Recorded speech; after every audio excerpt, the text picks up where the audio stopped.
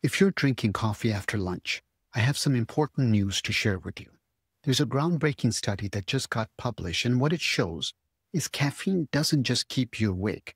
It fundamentally alters your brain electrical patterns throughout the night. And here's what at least surprised me the most. If you're under the age of 40, these neurological changes are significantly more pronounced, especially during your REM sleep. Remember, that's the sleep where emotional processing happens. Welcome back to the channel, everyone. I'm Dr. Sean Hashmi, board-certified nephrologist and obesity medicine specialist. And today, I'm going to break down the fascinating research that's changing how at least I think about my own afternoon coffee. Look, I get it.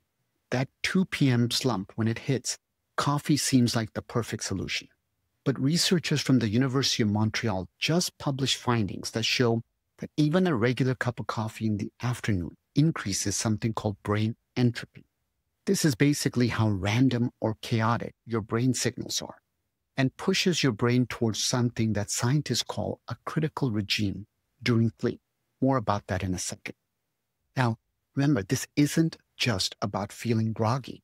We're talking about measurable changes in neural complexity that affect how your brain consolidates memories, repairs itself, and clears out toxins. Here's why all of this matters. Poor sleep doesn't just make you tired. It accelerates aging, weakens your immune system, and increases risk for everything from diabetes to dementia. But the good news here is that understanding this science gives you a clear path to better sleep.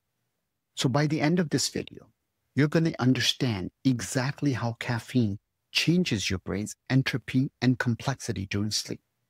You're going to understand why your age dramatically affects these changes due to adenosine receptor density. Remember, these are your brain's sleep switches.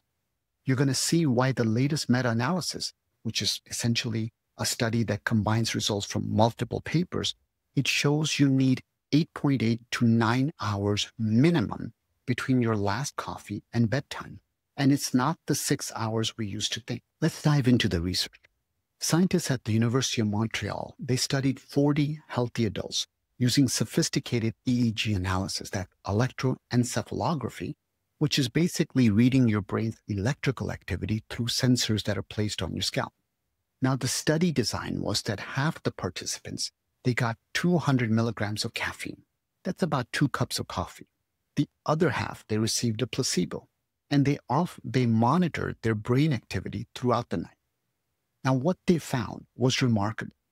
Caffeinated brains showed increased entropy with effect sizes of 0.67 to 0.93. So in plain English, in the world of research, effect size greater than 0.5 is considered large. And what they found was that the brains shifted towards critical brain dynamics. And when they looked at machine learning could distinguish caffeinated sleep with about 75% accuracy. And the most pronounced effects were seen in non-REM sleep. Remember, that's your deep restorative sleep. So now let's take a step back and learn, what is this brain entropy concept? What does it actually mean? Because it's truly the key to understanding why your afternoon coffee is so problematic. So when you look at neuroscience, entropy just basically measures how unpredictable or random your brain signals are. In normal deep sleep, brain waves are like gentle ocean waves. They have low entropy, predictable patterns. But with caffeine, you get these choppy, random patterns with high entropy. It's kind of like trying to organize files while someone is shuffling papers. And in this particular study, the researchers use multiple entropy analysis, basically looking at randomness across different timescales. And caffeinated brains look more like awake brains, even when they were in their deepest parts of sleep. And here's where the research gets really interesting.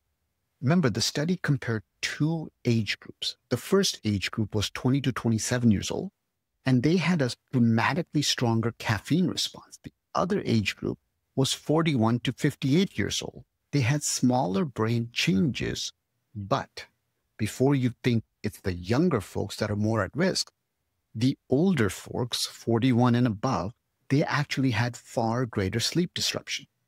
So when you're looking at the younger group, they had the strongest changes during REM sleep. That's the rapid eye movement sleep. That's where you dream, process emotions, consolidate emotional memories. But the reason that the older folk actually have greater issue is because of the adenosine A1 receptor density. So let me explain a little bit of the science behind it. Adenosine is the chemical that builds up during the day and it makes you sleepy as the day comes to an end. And adenosine receptors, think of them like parking spots where the sleepiness chemical, adenosine, attaches. As we age, we lose these parking spots. In other words, the receptor density of adenosine receptors declines. And so the way caffeine works is it blocks these receptors. So it takes up the parking spots so sleepiness can't attach. And if you already have less receptors, it's much easier for caffeine to be able to block those. Research by Nelhick confirms that caffeine metabolism, it doesn't actually change with age. So the half-life of caffeine still about 2.5 to 4.5 hours, whether you're 25 or you're 55. But the receptor numbers decline significantly. So in other words, the age paradox is that younger brains, they have more receptors, and so there are stronger neurological changes. But older brains have fewer receptors, but they have far more fragile sleep architecture. And so essentially what that means is that people over the age of 40, they wake easier and they struggle to return to deep sleep. So caffeine has a much greater impact on them. So if you've been watching so far, the question becomes is when should you drop or stop drinking caffeine? So we want to look at the research, not somebody's opinion. There's a 2023 meta-analysis. Gardner and colleagues, they analyzed thousands of participants across multiple studies. And what they found was that caffeine consumed 8.8 hours before bed still reduced sleep quality. And so this goes against the old 6-hour rule from 2013 that said you should stop drinking 6 hours before going to bed. So the key takeaway here is really about your caffeine cutoff times. If you're under the age of 40 and you go to bed, let's say at 10 p.m., which you should, stop drinking caffeinated products by 1 p.m. If it's 11 p.m. your bedtime, stop by 2 p.m. This is the minimum. So the 9-hour rule is your minimum. If you're over the age of 40, make it simple. Stop by noon, by 12 p.m., regardless of your bedtime, and stop by 10 to 11 a.m. if you're sensitive. Your sleep is so crucial and it is so fragile as we get older that you have to actively protect it. Now, sleep considerations. There are folks that are considered slow metabolizers. So 40% of the people out there, they have a CYP1A2 gene variant. And essentially, they need 12 plus hours from caffeine intake to when they go to bed to be able to have sleep efficiency that's optimal. Remember, sleep efficiency is the percentage of time in bed you're actually sleeping. And caffeine reduces this. And so the optimal sleep architecture across all ages, minimum 9 to 10 hours of caffeine free. Minimum, not maximum. And if you're older, go less than that. Now, coming back to the study at hand today, let's put the study's 200 milligram dose in perspective so you understand. Caffeine reality check is so critical because most of us don't really realize the study dose in this study was 200 milligrams, and that caused all these brain changes. But if you look at your coffee at home, in an 8-ounce cup, there's about roughly 95 to 200 milligrams. If you go to Starbucks and get a grande coffee, that's 310 milligrams. A Starbucks venti is about 415 milligrams. Monster Energy is about 160 milligrams per can. Black tea is 40 to 70 milligrams. And dark chocolate, yes, chocolate. Dark chocolate is about 12 to 25 milligrams per ounce. And what the research shows is that there's dose-dependent effects. More caffeine, more disruption. And genetic variations matter the CYP1A2 gene, it ends up creating essentially a 40-fold variation in clearance rates between people. Remember, the CYP1A2 gene, it basically provides instructions for liver enzymes that break down caffeine. And so what happens is folks who have this variant, they are 40% more likely to be slow metabolizers. So that 2 p.m. coffee, it actually might still be active at midnight for these folks because of the fact that they metabolize it so slowly. Now, let's dive into a little bit of the neuroscience of sleep disruptions. Let me explain why these brain entropy changes that I talked about earlier, they matter so much for your health. Remember, during normal non-REM sleep, that's 75% of your night, brain shows low complexity, high amplitude slow waves. So these are big synchronized waves that sweep across the brain at about 1 time per second. And so this low entropy state is absolutely crucial for restoration. Now, critical sleep functions, they get disrupted by high entropy, specifically memory consolidation. Remember, your hippocampus is short-term memory center. This talks to your neocortex, which is the long-term storage. So this hippocampal neocortical dialogue transfers important memories, and high entropy disrupts this conversion from short-term to long-term memory. Then there's the glymphatic system activation. This is your brain's garbage disposal system. And what happens is it opens during deep sleep to flush out metabolic waste. It removes proteins linked to Alzheimer's disease. It works 10 times more actively during sleep than while you're awake. And it requires, once again, a low entropy brain state to function.